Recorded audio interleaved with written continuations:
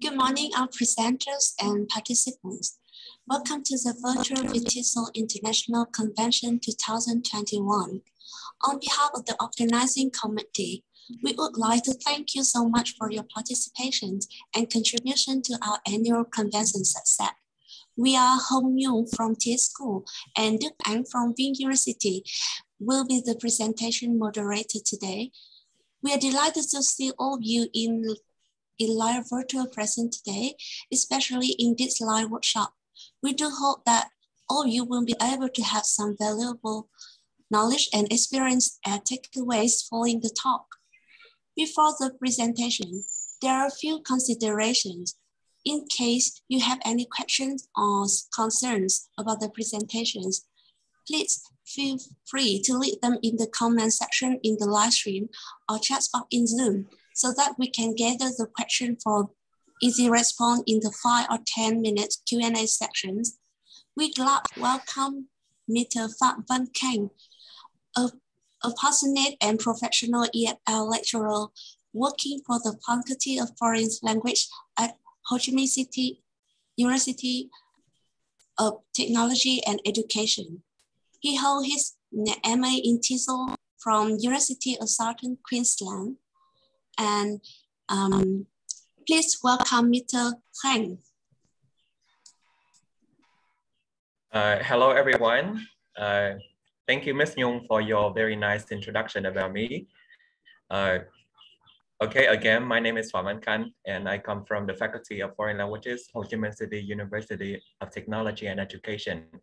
And I'm super excited to be here today to present to you a topic in translation, teaching and learning that is collaborative video making of self-acting and subtitle translating in the course of IT translation.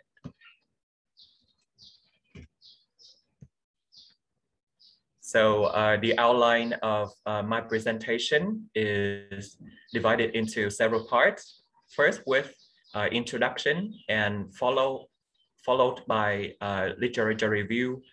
Next up is methodology, and the next part is findings, and last but not least, that is discussion and teaching implications.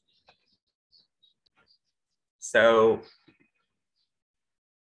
for the introduction, as we all know, translation is an obvious act of communication, a useful skill, not just for professional translators and interpreters, but also for academic community, and how to teach the student successfully and effectively in terms of translation teaching is a hard question. So how to keep them motivated, how to keep them involved in the class is a really big issue. So project-based learning in translation emerges as a very effective approach among different approaches, because according to Lammer and Merchant-Dollar in 2010, they told that project-based learning in translation is authentic and realistic to the student. So that I chose project-based learning in this research. And the research gap here is that although there have been investigations on project-based learning in translation and teaching, little has been done in the field of IT translation. And the research questions are as follows. The first question I would like to investigate here is how do the students perceive the project? And the second one is what are the benefits and problems that the students can have in the project? And how does social media platform affect students' project? So some literature review about translation studies. So as we all know, translation is a craft consisting in the attempt to replace a written message or a statement in the one language by the same message or a statement in another language. So translation in interpretation play an indisputable role in globalization, internationalization, and intercultural contact in the 21st century. Project-based learning is a comprehensive aspect of emphasizing on teaching by getting the students involved in the investigation. So the students will learn by doing. So throughout the term learning by doing. So I think that is the most suitable term to describe this. To inspire students effectively, the teacher should first create learning opportunities by accommodating students with adequate information resources. The second thing is to enhance learning by scaffolding guidance on more feasible work. Like the teacher need to provide enough guidance. And the next one is to get students interested in using metacognition in learning. And the last one is to supervise progress, diagnose issues, and give comments and evaluations so that the students can feel that they are not lonely. They are well supported by the teacher and they have more confidence in taking up the project. For subtitling, since a great number of viewers will still rely on subtitles, enjoying the film frame by frame. So subtitle is very meaningful in terms of helping them keeping up with the film content very easily. So translation for film subtitles is a distinctive and interesting process that cannot be seen in other translation work. So this is quite unique. About collaborative video making, that is, like the combination of technology and pedagogy potentially makes class experiences more joyful, more memorable, and motivating for both teachers and learners. And students can be challenged in an intellectual way when working on a task integrating technology tools. So I designed my research following a mixed method research design with sequential explanatory strategy that include quantitative data collection before qualitative data collection. So the quantitative data collection here, I used a survey, a questionnaire to a 5 Likert scale to investigate the students' opinion. And after that, for qualitative data collection, I used an in-depth interview with the groups that took up the project. The research participants in my research were 18 third-year students majoring in translation in interpretation. They all come from the faculty of foreign languages at the Ho Chi Minh City University of Technology and Education.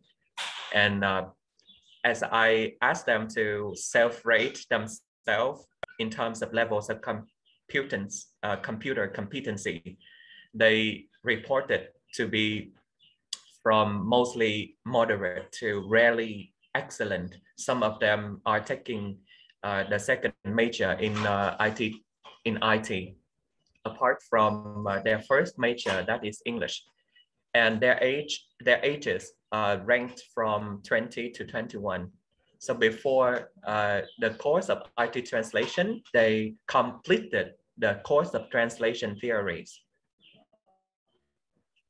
Now continue, I would like to talk about the research procedure. So as we know, for the course of translation, of IT translation, it lasted 15 weeks. I chose to conduct my research in the week number 9 because I had the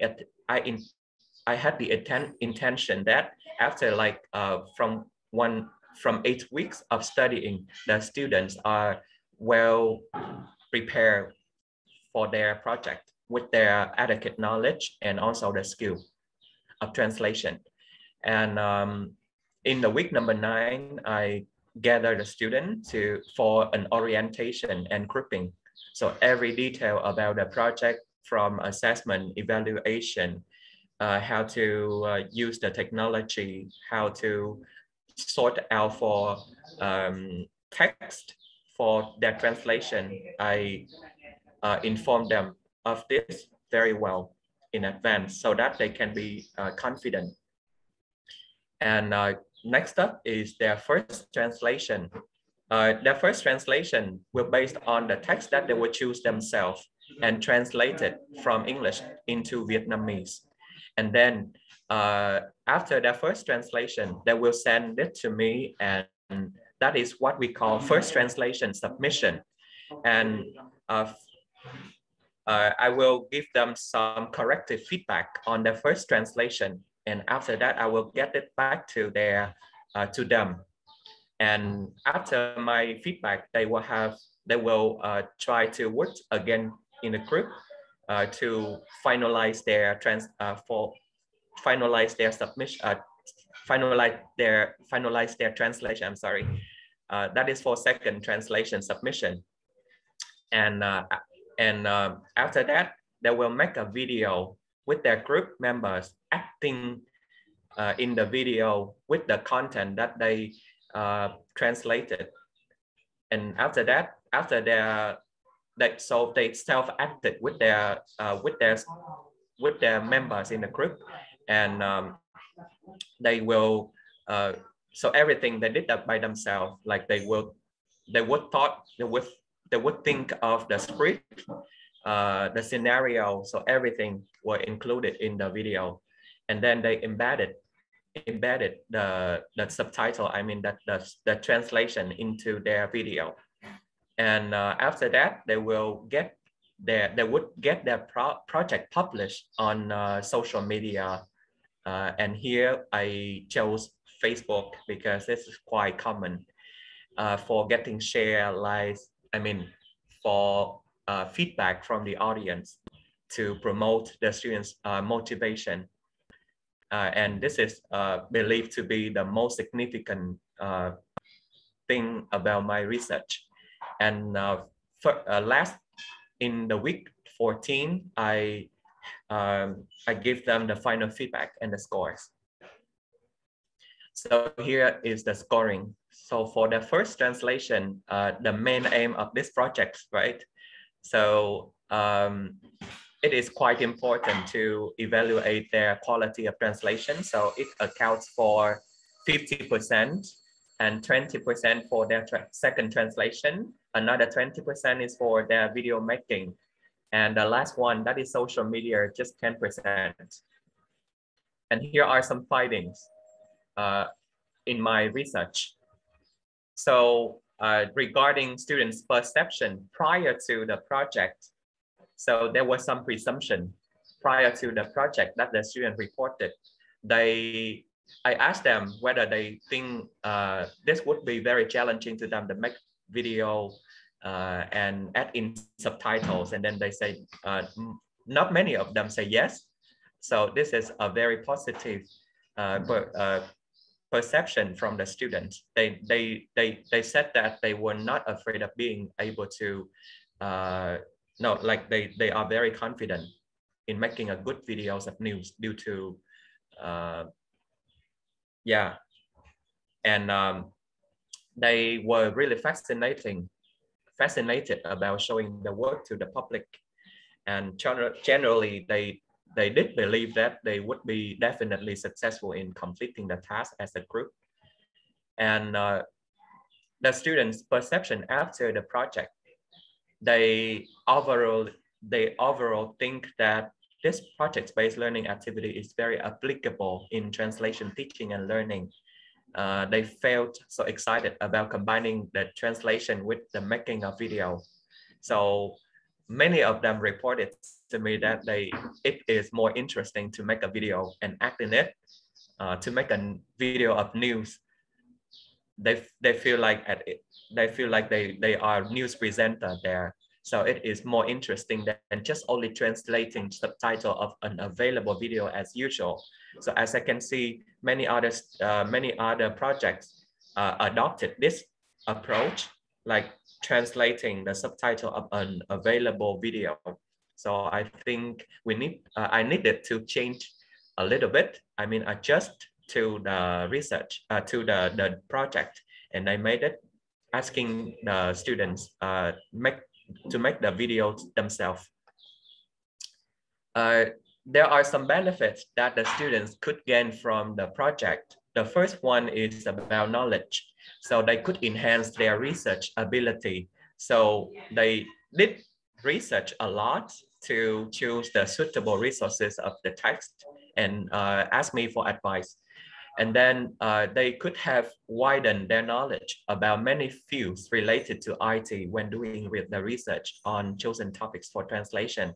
It's not all about IT only, but maybe they will choose some pieces of information that is related to advertisement in terms of promoting the IT gadget, for example.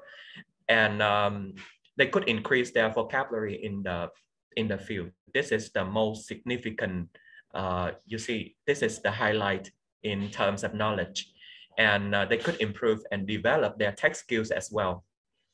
Many of them were really afraid that they could not deal with their low tech skill, but then everything was just pretty good after my guidance.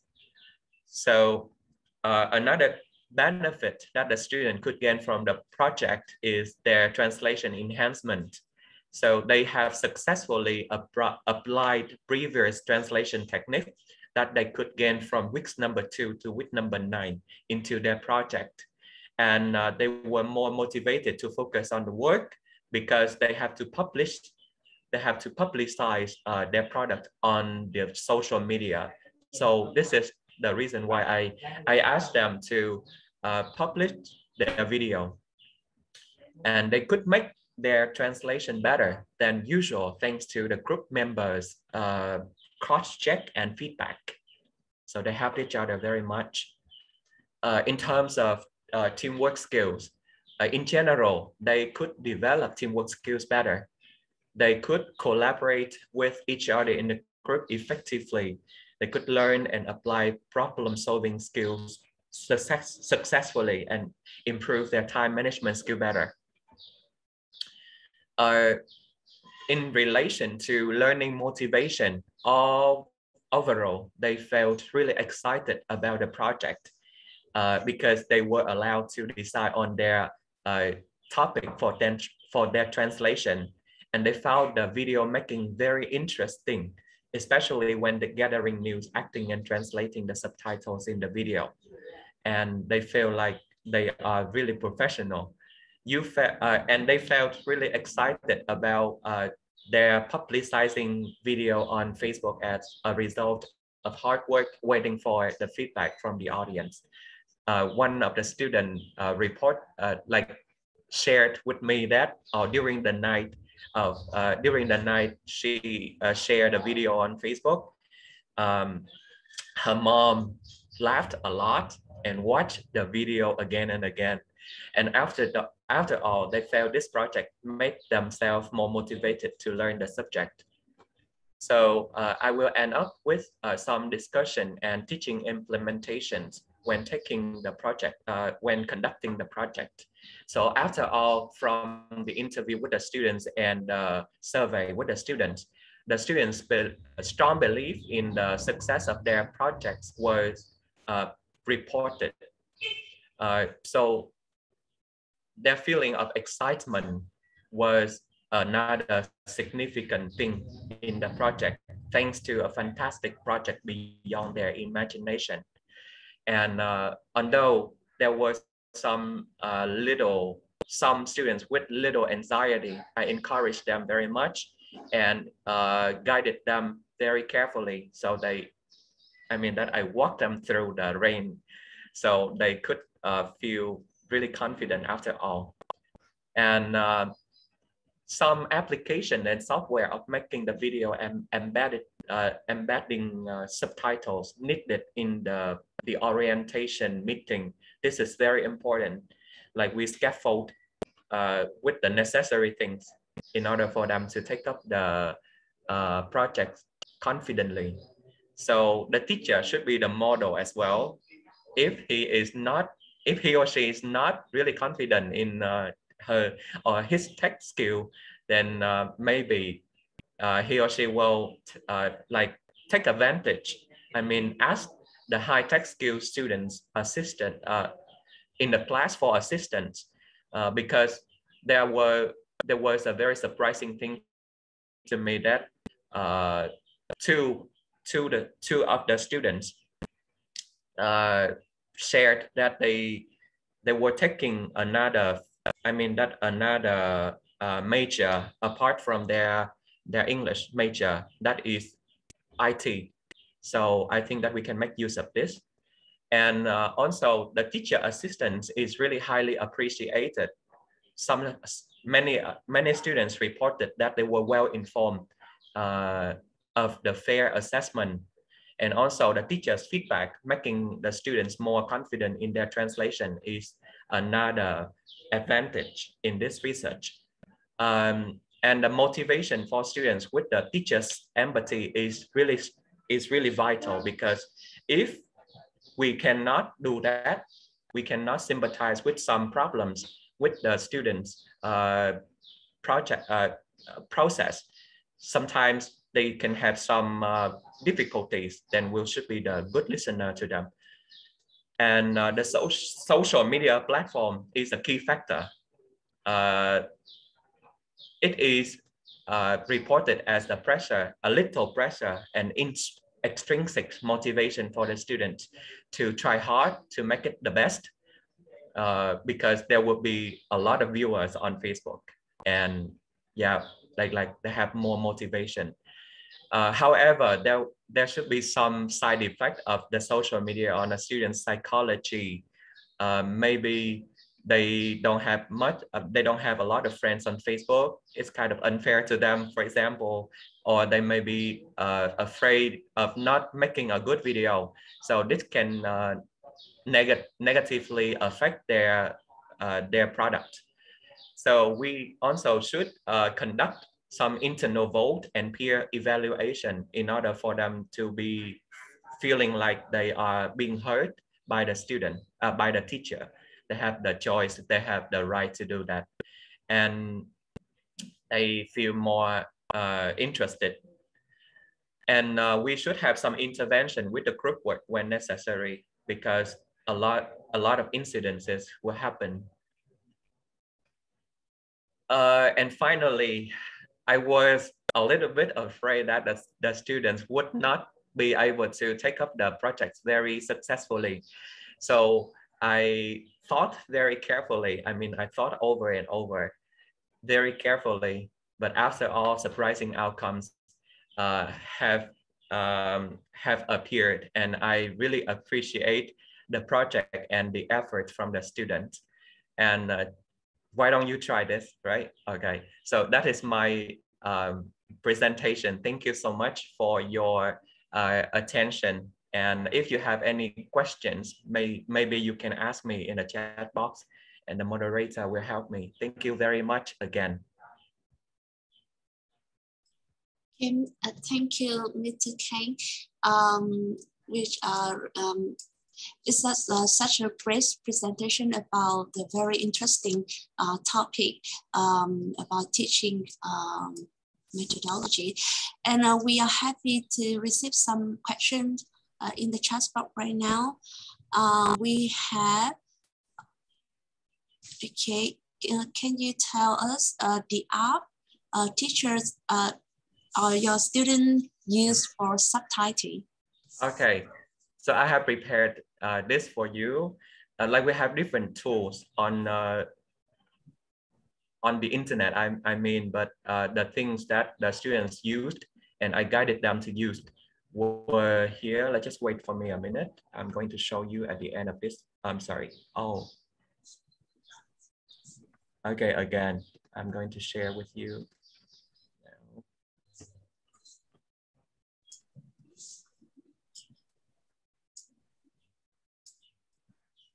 Like for the subtitles, embedded, right? So we use sorry for my bad pronunciation. Or you can also use YouTube, because there is a function that you can make use of in YouTube that you can add in the subtitles as well. It's very convenient for you. And also for video making and editing, we can use Movie Maker Online, Clipcharm, or WeVideo, Online Video Cutter. So there are a wide range of choice for you. So I think that these are the keywords. Then you can make, you may have an extensive research on these terms, right? And then you will get to know about this. I think that they will be very helpful for you. Yeah, thank Mr. Khanh for your share. For the lead you share, Terrace. I found some some interesting art to make the video. Because I also enjoy a little bit video making. Okay, another question for our presenter today from the lady. I'm not sure about maybe the email address. He or she asked if you teach students how to make video. That means, is there any instruction or any guiding list for your student to make video, or they do that for themselves? Of course.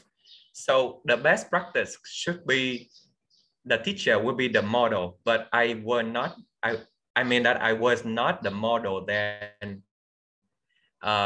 With just some guidelines, I mean that with the applications here, right? I inform them of the applications, then they automatically, I mean that the students, just believe me or not, you cannot believe that, right? The students are really creative, and they can take it very easy.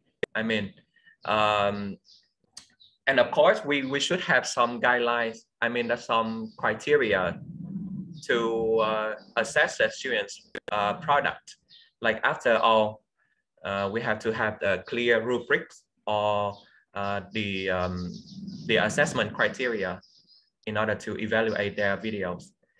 So I asked some, no, I mean that in the previous subject, not IT translation, we also conducted some kind of video making project.